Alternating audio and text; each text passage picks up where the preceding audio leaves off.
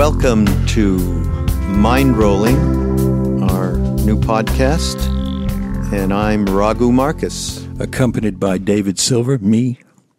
And today we have a very, very dear friend who's joining us. His name is Danny Goldberg. And David, I'm going to leave the introductions to you.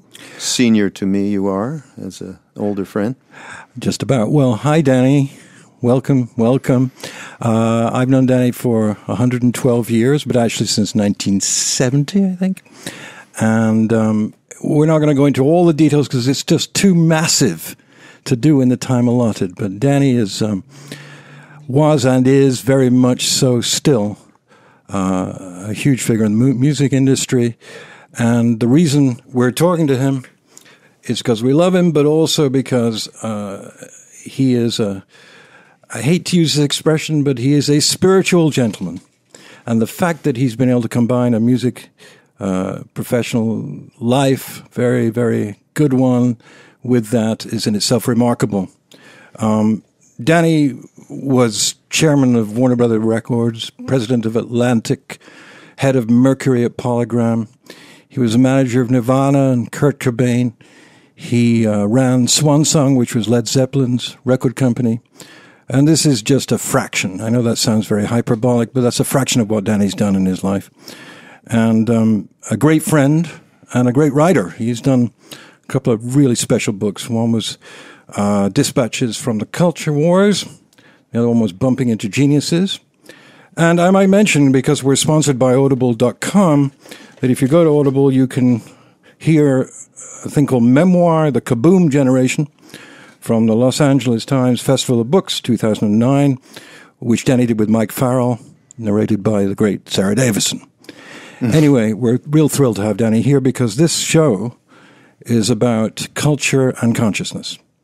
And so, welcome, Danny. I'm so glad you're here, at least on the phone. You're in New York, we're in Nashville. And we'd like to start by asking a very simple question, really, which is, forgetting all the professional stuff for a moment, we'll get into that. If you had to pinpoint a moment in your life or a time when you were kind of, so to speak, woken up and started to explore and be fascinated by consciousness and, if you like, spirituality, how would you describe that? When was it? What was it? Well, there are a few moments at different points in my life. Certainly, as a child, I remember my mother reading to me a children's version of the Iliad and the Odyssey, and I was not that impressed with Bible stories because they seemed to be part of some sort of organized cultural brainwashing that you were supposed to just understand, but because the story of the Greek gods and goddesses didn't have any of that expectation or baggage, I was quite taken with the notion of the goddess Athena looking out for and helping Odysseus, even when he had misfortunes that he had brought on himself. So that was in the back of my mind, and I realized that in the last few years when I reread it, and I still just love that story so much, and I love the idea of a goddess looking out for me, and I believe one is. Then certainly I'm a 60s kid who was influenced by psychedelics, and taking LSD put me in a frame of mind of thinking that there were dimensions other than what my senses could feel, and the time was flexible, and that was in the back of my mind. But I stopped taking drugs,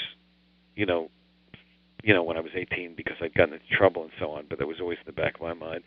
And certainly hearing Ram Dass on WBAI, this is before Be Here Now came out, but he was giving lectures with content that would eventually find its way into Be Here Now was a revelation because of the way he was able to connect ancient traditions, particularly Hindu traditions and spirituality, with an LSD awareness, and he had a hipness factor and a legitimacy that didn't feel preachy, and definitely was a huge turning point for me in terms of embracing the idea of being open-minded and positive about spirituality. And then And then, like a lot of people, a huge turning point for me was at a low point when I was unemployed and desperate and unhappy, and couldn't figure out what I was going to do with my life at around 22. I had been able to meet Ram Dass, and he had suggested I go to the meetings of a teacher named Hilda Charlton, and going to her meeting and getting, which I'm happy to talk about more, but that was absolutely the central turning point, and she certainly was my spiritual teacher. She never let anyone call her a guru, but I believe she was my guru, and with her sort of blessings and teachings, and created a context for me to live the rest of my life up through this minute, which certainly mired in the material world, and nonetheless always I feel a connection to something bigger. I'm a great fan of a quote of Martin Luther King in which he said, although we live in the colony of time, we owe our allegiance to the empire of eternity. And she was the one, I think, that really made me feel that empire of eternity was actually real and not just a story in books. Yeah. So, Danny, David and I, when we first started, this is all a brand new podcast, and when we first did the first few podcasts, we began with our introduction to the things that transformed our minds and our spirits, and certainly, of course, for all of us in those days, psychedelics, as you said, was an integral part, and we explained that out as well.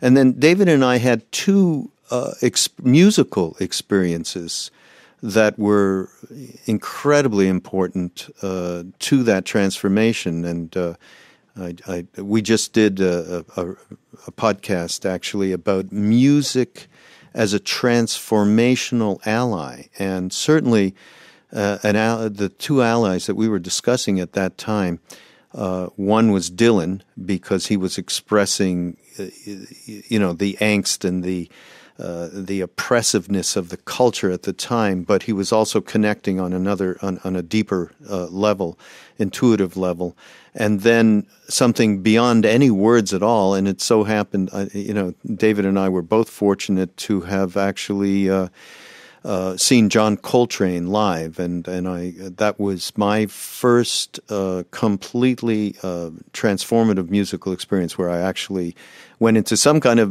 I look back on meditative state, through that music. So what can you talk about some of your initial musical experiences or experiences with various artists? Sure. Of course, it's been such a huge part of my life, and it ended up becoming working with musicians became my vocation, I think, because of, how much music meant to me. Again, it's segmented. I had a period where, when I was younger, where I really loved certain classical pieces. I'm a dilettante when it comes to classical music, but there are certain pieces that affected me when I was 13, 14, 15 that still can put me in a happy state, and that includes Chopin's Third Ballade for some reason, and a couple of the Beethoven violin sonatas, and a Schubert cello sonata. And so there's a certain group of classical pieces that at a very lonely time in my life spoke to me.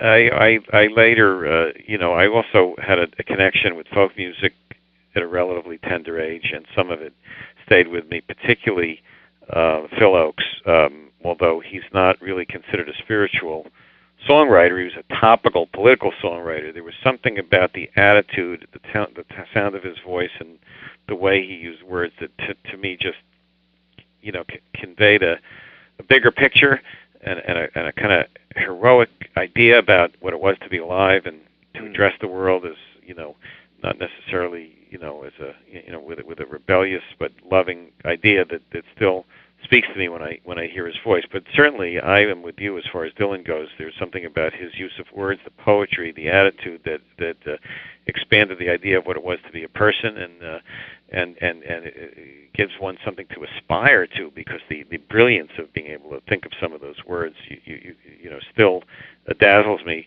to this day. There's so many artists over the years that have spoken to me, but a lot of the ones that mean the most to me are the ones from when I was that age. There's something about being 16, 17, 18, 19 that makes, I think, you particularly impressionable to music. So some of the Beatles music still speaks to me a lot. Some of the Jimi Hendrix, not a particularly original list. A lot of people were moved by these same pieces of music, but I still get touched by some of them when I hear them and go back to them. Slightly more obscure would be Richard and Mimi Farina, who I go back to their records a lot, and I'm just really impressed with there's the depth of kind of the feeling that it evoked, and it's definitely a bridge to a wider view of what life is and what it is, still. So I'm sure there's dozens of others I'm not thinking of right now, but those are the ones that come to mind. Great poet, a singer-songwriter named Paul Siebel, I go back to a lot. But Van Morrison's early records. Right. And we could spend the whole time just talking about records. Yeah. Well, one of the things that David and I have been talking about is there seemed to be we're talking about a relevance that happened in the late 60s and early 70s musically. Is that relevance still here today? I mean, you've been, I know Danny's, just so people know, Danny's managing some pretty great acts these days, and so you're right in it still. Is that relevant? I mean, Steve Earle, I don't think my role as a manager is what gives me credibility about its relevance. I think it's my role as father of an 18-year-old and a 22-year-old, because the only people that are qualified to answer that question are young people. And I think Kanye West means as much to my son Max as Bob Dylan meant to me. Really? That I can absolutely tell you. And that's why I believe it's the case. And I just think that there's something about getting older that removes you somewhat from a connectedness. I still like music a lot. It's been slightly ruined for me by working in it, so I associate it so much with my vocation. The price I paid for the intimacy and the relationship with artists is that I don't hear music with as pure ears as I would if I weren't working with people. I romanticize the people I represent. I love Steve Earle, who I manage. I think he's a great singer-songwriter and poet, and at a very high level, and a lot of other people. But my own relationship with music has been tremendously complicated by decades of it being how I made my living, where I gained my half the time my self-esteem and status in the world from, and that does kind of screw up the pure enjoyment of music. Right. And that's why when I really want to just listen to music, I'll listen to older music usually, because it doesn't have any of the baggage that the newer stuff does. But as a parent, I've seen how music is so meaningful to my kids, and it absolutely convinces me that the notion that there was something unique about my teenage years and that other teenagers and subsequent generations didn't have is delusional, and that every generation finds music, and it's definitely a bridge to an identity and a way of defining oneself today, just as much as it was in times past. And I think to my parents' generation, I think the big bands and jazz. I mean, there's this incredible interview with Jerry Wexler, who's died at the age of 92 about 4 or 5 years ago, and who was the president of Atlantic and who produced the great Aretha Franklin albums, among others, and the first Ray Charles, the great Ray Charles albums. And he was talking about when he was in his a young man in his 20s being a jazz collector, and how the great jazz to him was the stuff from 10 years earlier, and how you knew someone was really had depth as if they appreciated certain musicians from the 20s as distinguished from those in the 30s and 40s. So, I mean, I think this is a universal thing about youth and music that we have to honor as we get older. I think we'd be remiss, we'll see if you agree or not, to give us some of your experience. One of the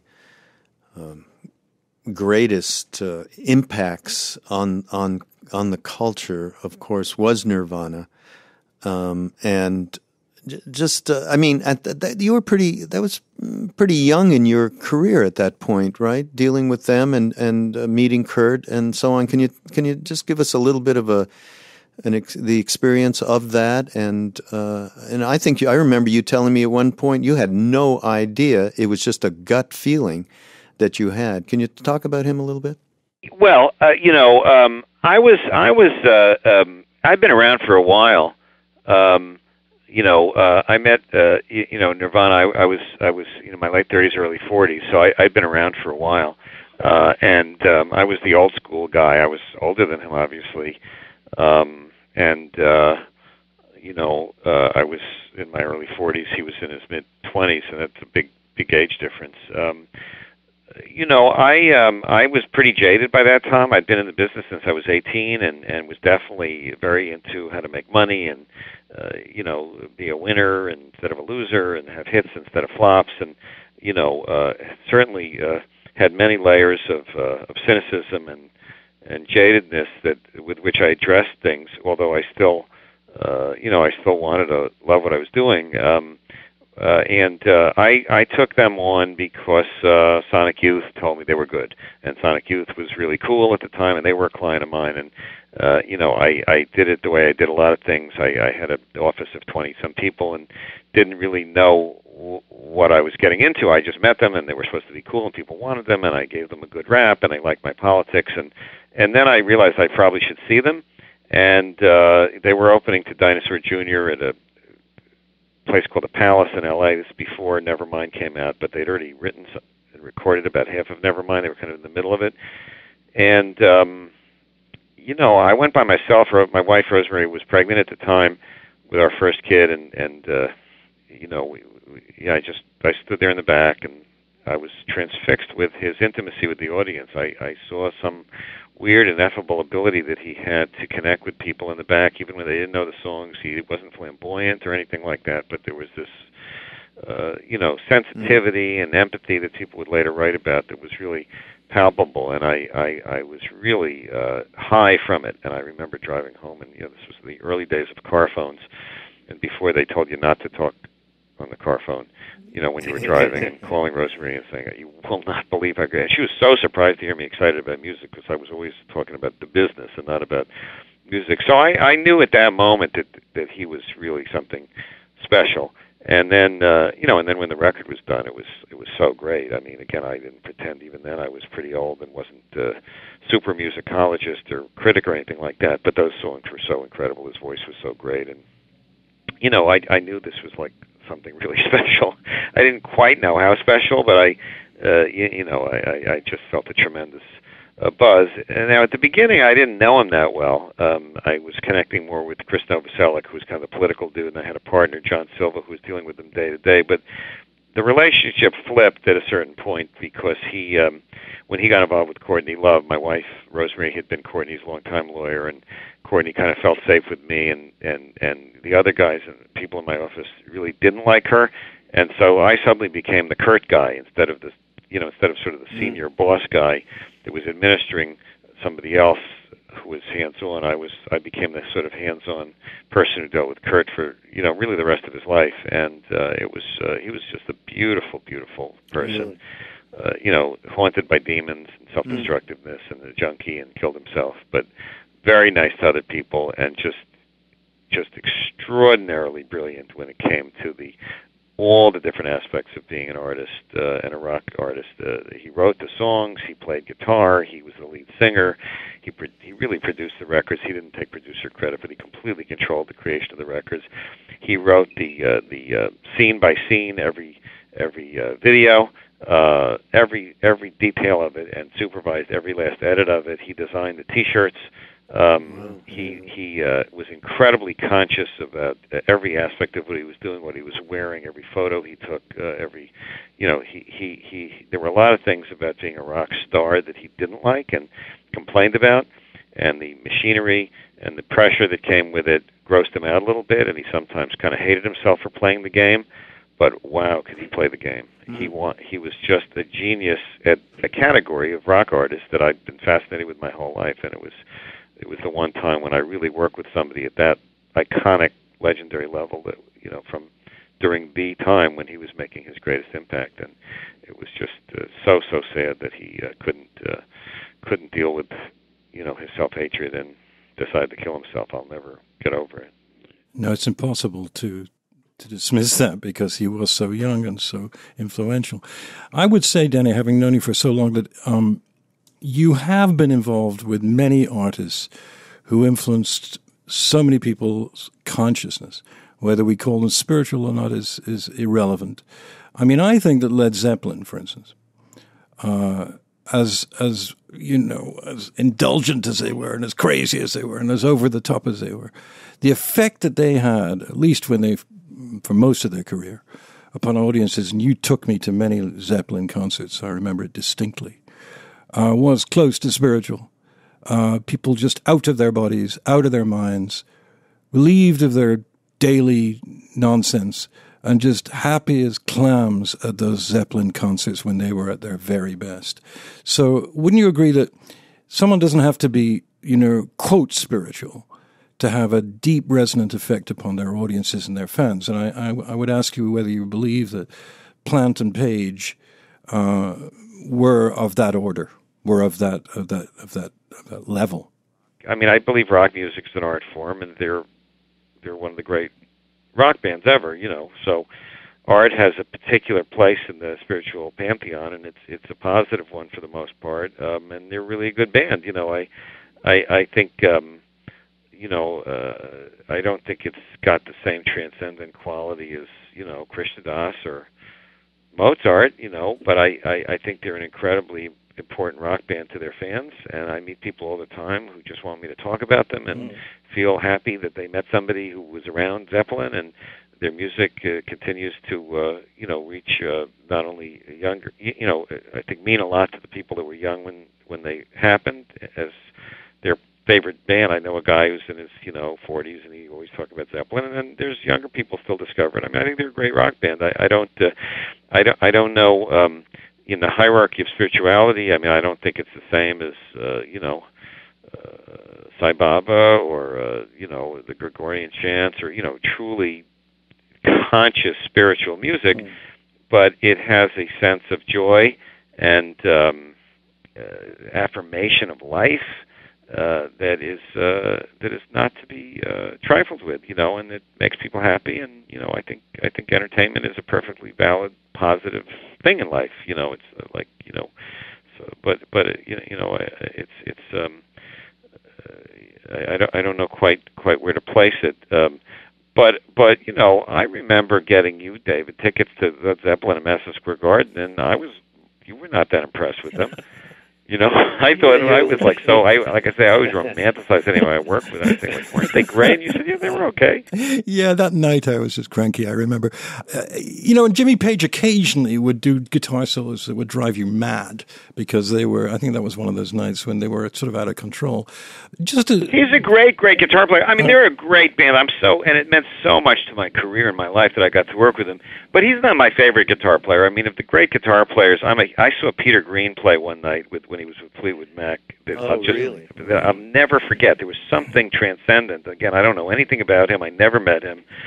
But I think there are people that can be tormented, but they can still be a vessel of very high energy. It doesn't mean that they themselves are, happy, fulfilled, or gurus of any kind. Right. And I think that's a phenomenon. You meet with artists who are wounded, but they still can be a vessel of this brilliance. And I think that's by all accounts, Jack Kerouac was such a person. Yeah. And in terms of my favorite guitarists, like, I think Peter Green is right up there as a forgotten master, and obviously Hendrix is just still mind-blowingly great to hear him over the years. And Jeff Beck on a good night, is right up there. So, I mean, I think Jimmy Page is a great writer, conceived of the band, understood where rock history was, and they came right after Cream, and they were the Kings, and they were the heavyweight champs for those 5 or 6 years. But artistically,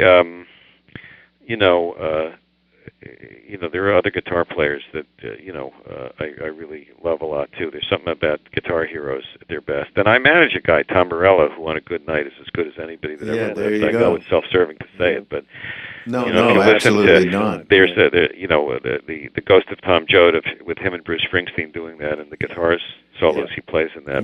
That's up there with anything. Oh no, absolutely. And just to speak about Tom Morello for a moment, I mean, yes, he's a great guitar player and an entertainer, but he's also a changer of consciousness. I mean, he's a very big figure, as we know now, in the Occupy movement, and led the recent anniversary. And you've been involved with many artists. I think that Bonnie Raitt is another one that did many good causes. It may not be, quote, spiritual, but it's certainly humanitarian. And that's, Louis Armstrong was a humanitarian also. Oh, God, I love Louis Armstrong so much. When you talk about music, there was a movie called The Five Pennies that I saw when I was about 10 that had Louis Armstrong and Danny Kaye, and I think that was the first musician I fell in love with was Louis Armstrong, the way he played the trumpet. I mean, talk about a sound that could just make the world better when you hear it. Or his singing of "What a Wonderful World," remember? Yeah. Yeah, I want to switch gears a little bit here, just broadening this discussion, because we've been talking about music a lot in these podcasts, and again, how much it affected us and how much it affected those around us, and led us to openings that we previously didn't have. But that quote that you gave of Martin Luther King's, I think that's you and I talked about it when we talked about doing this podcast a couple of weeks ago. Can you repeat that quote? And I'd like to talk about that a little bit. He said, and it was in the middle of a sermon or a speech, and I there was a period where I became kind of obsessed with Martin Luther King speeches, and you could order from somewhere in Atlanta cassettes. This was still in the cassette era, and I just listened to all of them, and certain of them stuck with me. And in one of them, he said, "Although we live in the colony of time, we owe our allegiance to the empire of eternity." And it's just, there's so much depth to that. I mean, it's interesting to think of empire as a positive thing because, in the corporal plane, empires are usually kind of materialistic, militaristic, and gross, and then obviously in the Star Wars trilogy, the evil empire is the main player. But he was not talking about that kind of an empire. He was talking about the hierarchy of reality. And although we spend most of our time living in, by calendar, years, days, minutes, hours, measuring things, how many pounds you weigh, how much money you have, all different other kinds of things, the colony of time, that there is another reality, and to remember that's, to have allegiance to that and to aspire to remember that, which is the best I can do. I most of my time I forget it. The fun thing about communing with you in a podcast like this is it's an opportunity to try to remember it. So that's the quote, and it's been one I've been really kind of obsessed with for the last couple of months, and trying to figure out how it applies to my life. Well, those, you talked a little bit about. I mean, we actually, of course, you and David met each other right around that time of all of this discovery, late '60s and then early '70s, and meeting Ram Dass. I had, of course, met him at the same time, and then we actually met up at Hilda's. Maybe just talk a little bit about, because that's what was happening to us. We heard the word. We heard a word. We heard it from a few different people. Ram Dass was obviously extraordinarily important to the three of us because it opened up our minds and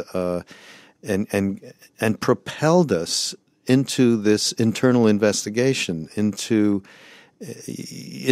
that empire that you quoted, and just talk a little bit about your personal experience at that point and what that meant to you. Well, I mean, firstly, I was not raised by religious parents, so religion was sort of this part of the established order. I wasn't anti-religious, but I didn't feel any connection with it spiritually. It was just, to me, part of history. It had rules to it. There were nice people involved with it, but I never was bar mitzvahed. I never, my family was not a member of a shul. I associated Christianity with kind of the establishment, I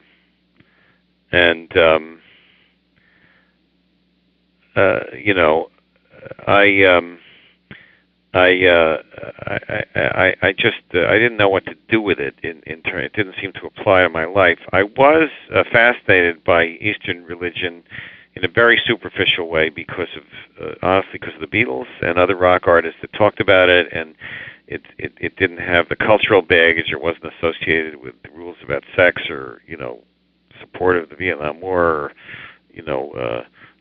Salem witch trials or anything like that. But I didn't feel comfortable with it in a personal way because it always seemed a little culty to me, and I didn't want to join anything where people would boss me around or tell me what to do or what to do with my hair or anything like that. And it took a particular context to allow me to own the idea personally experimenting with consciousness, and Ram Dass was absolutely a huge breakthrough in terms of that. I was right for it because I was intrigued, and people I respected were into it. But you know, my own thing had a lot to do with praying, and with really taking kind of a personal decision to try to talk to God. I never was a good meditator. I'm kind of ADD, have a very hard time concentrating.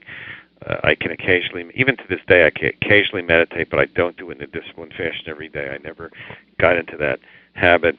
It can be very meaningful at times, but not an everyday thing. But prayer is much easier. And the first time I went to Hilda's meetings, Hilda Charlton was a woman who had lived in India for around 20 years. She went there to be a dancer, and she had studied with Yogananda and knew him. And I was a great fan of the book Autobiography of a Yogi. It's still one of my favorite books, you know, as a doorway to understanding Hinduism and feeling that it was real to some people. And she said, kids, you know, she always talked to all the students, kids. She said, you can't, you got to talk to God and confront God and challenge God. You've got to say, I don't care what you did in the Bible, supposedly 1,000 years ago. You've got to show me that you exist now, and challenge him to answer a prayer in 24 hours. And that was such a outlandish thing to say, because that's like 24 hours is a pretty short time. And at this time, I'd been unemployed for many, many months, and was pretty desperate. I was 22. I had no college education. My entire identity was wrapped up in the notion that I fit into the music business, and I wasn't fitting in. I didn't have a girlfriend. I didn't have any hobbies. I didn't have any talents. I had a few friends, one of whom is David Silver, who was on the phone here, and the next day David called me, who had known of my hapless plight for a job for some time, and told me that his boss had read something I wrote and wanted me to work on some project for 3 weeks in having to do with experimental video, a subject I knew absolutely nothing about. And I got $200 a week for 3 weeks. It was like a godsend. But then the project was over, and then I went to another one of these Hilda meetings. I just dragged myself there and walked out and said, God, I meant a full-time job. And I swear to God, the next day I got a call from this PR company that I'd applied to months earlier, and got the job that eventually took me to Led Zeppelin, and since then I've worked pretty constantly for the last 35 or 40 years. So I had an extremely direct experience in a very material way that made me really pay attention to everything else Hilda was saying. And everything else she was saying involved love. And that was her thing, was love, love, love. And you know, it opened my heart to feel this ineffable energy that occasionally I still can feel, and that even when I don't feel it, I can remember that it exists and try to find my way there. So I mean, I was just blessed with a very tangible pathway that was like undeniable to me. And I've struggled to stay on it ever since, and it's a constant challenge because I have so many other earthly interests, and I can easily get caught up in the colony of time. But you know, she was an incredible force to me. She wasn't somebody who wanted to become famous, and she did not become famous. But to hundreds of people that were her students, there's a website that we're on, and we remember her. She passed away 20-some years ago, or I guess 25 years ago now. But she's was a channel to me into the idea of devotion, the idea of the Divine Mother. I kind of define myself, if I had to pick a path, it's devotee of the Divine Mother, and I just try to pray because it's a lot easier to do than meditating. And you know, I can at least if I can't do it for 10 minutes, I can do it for 10 seconds. And I find usually something good happens, you know, for me. And I wouldn't expect anyone to do anything on faith, but my experience has been that it puts me in another place. And once I'm in another place, I can try to remember a wider concept of being human. And other times I don't remember it, and I, you know, become kind of like a schmuck. But you know, well, something keeps pulling me back. It's that struggle you talked about. It's the struggle over these many years since then that we all are putting one foot in front of the other each day. Yeah, I just wanted to say that, you know, when you think about these things, these miraculous pieces of karma, if I hadn't known you, there's absolutely no chance that I would have gone to Hilda Charlton's meeting ever. because when I was that age, yes, I'd heard about Meher Baba only because I loved The Who, and Peter Townsend loved Meher Baba. And I'd interviewed the Maharishi for my TV show, so I knew about TM. But I would never have gone to Hilda's if you hadn't dragged me there, which you did. Because I remember very vividly you saying to me, you got to come to this meeting. And I said, what kind of meeting? And you told me, and I looked at you as if you were nuts. And I said, well, I can't. What did they do? I mean, it sounds like a Sunday school to me. I was extremely, superior about it. And in my intellectual self, thought that it was something I couldn't do. But you insisted, and as I trusted you, I went. And I can honestly say, without the slightest hyperbole, that if that hadn't happened, I don't know whether I would have gone on any kind of path, except a tremendously self-destructive one. So that, to me, is a miracle. Well, there's this, she used to say, you take one step towards God, God takes 10 steps towards you, and that's certainly been my experience. Again, I am not particularly disciplined. I have not, there are people that have practiced sadhana and have been devotees, and oh God, I just bow to them. It's not been my way. I've been preoccupied with the world and have a hard time concentrating, but I found that very small gestures toward the divine result in a real positive response, and you can kind of then get into some sort of a virtuous cycle with it, at least for periods of time, and build over time. And of course, getting older makes the priorities greater in terms of trying to stay in tune with that thing, because the material world, one's body starts changing, and you really want to focus on yourself as a spiritual entity and not just define yourself by your body. But it was my early 20s that really did it, and I just am so grateful for it, and I just don't even know how to share with anybody except by example. And if anybody asks a question, again, different paths for different people. I honor religions. I know people that are Jews, spiritual Jews, Christians, Buddhists, who get an enormous amount out of it, every much as I can get out of my way. My particular way, though, was through this teacher and through the idea of devotion, of seeing the divine in many forms, and not to be a member of an organization or religion, although the Hindu tradition is the one that speaks to me most deeply somehow. One last question. Danny, this whole podcast, this whole idea came up actually when somebody gave a call to me and just about doing getting some talks of Ram Dass from those early days, those same talks that the three of us heard, to get them out to a new generation of people. And he felt he's actually has a very well-known podcast. Duncan Trussell is his name. And he felt like, he said, there's a lot of parallels of my generation of 20s and 30s. There's a lot of parallels, a lot of stressors that are very similar to the ones that you went through. There's been a major war for many years, more than one. There's a lot of suffering going on, regarding economic conditions, and a lot of polarization politically and so on and so forth.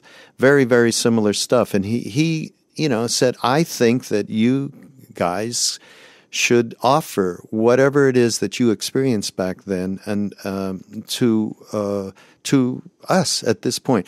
Do you feel as if this generation that there's a similarity from what we went through in the late 60s and early 70s? No, I have a bias that's almost like an obsession that I can't prove, but I'm always biased in favor of younger generations and believing that they're very valid and finding these things. And everybody finds things in their own way. There's no particular reason why the references from 40 years ago would necessarily speak to people, but in certain instances, it might. Again, I think there's all the spirit is mysterious in the way it speaks to people. But I think that giving people my first concern in life was to be cool, not to be spiritual. I wanted to be sexy. I wanted to be cool. I wanted other cool people to respect me, and that was a huge obsession. And I think it is of a lot of young people. And I think that it's good to find a context to kind of give permission and a feeling that you can be cool and you can still tune into ancient traditions that are timeless and not trendy, and still be trendy. And that's a gift that Ram Dass gave us, because he was as cool as you could be, and yet he was as tuned into the eternal as you could be. And to the extent that of course I learned a lot from reading about Yogananda's life in the 20s and 30s, and it meant a lot to me, and Ramakrishna in the 1890s. And so you never know what's going to touch people. I think those of us that have a connection to the light should find ways of sharing it in a way that's not preachy, but that's authentic. And you never know what's going to inspire somebody. And because we're all vehicles for something that we don't really understand. But to the extent that one can be a vehicle, one should be, because we were the benefit of other people being vehicles. And this is a vehicle, and you just never know where the energy goes. But it's to the extent that you can allow it to come through you, it's a really good thing to do. I believe that's absolutely true, and I'll just close with one comment. A long time ago, back then, I produced a rock festival in Montreal, where I'm from, and the headliner was Van Morrison, who I absolutely loved, and to this day, and I think his music spoke to me, at that level of Dylan and so on, Hendrix. And he got kind of messed up, and he was a volatile guy, and he got a little bit messed up because somebody actually walked in his dressing room, picked up his guitar, and started playing it. It was on acid or something, and he flipped out, and he was not going to perform. But I convinced him, come on, let's relax. We'll go have dinner. We'll have some wine. He did that, and he put on the greatest show that I've ever seen Van do.